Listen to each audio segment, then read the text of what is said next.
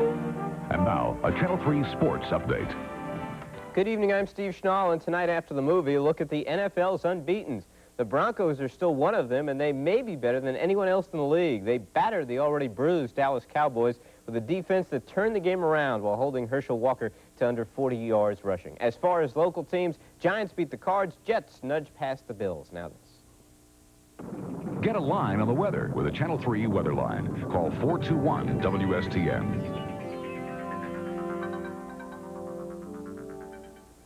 A look at SU's first win with Don McPherson after the movie. The galleries, revitalizing downtown Syracuse and providing an economic tonic to our entire area.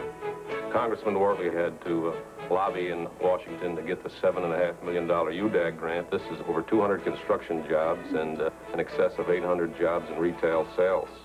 The galleries, another example of what George Wortley is doing for us. Well, I just want to say to the people of Syracuse and Madison County that to get out on Election Day and vote for George Wortley.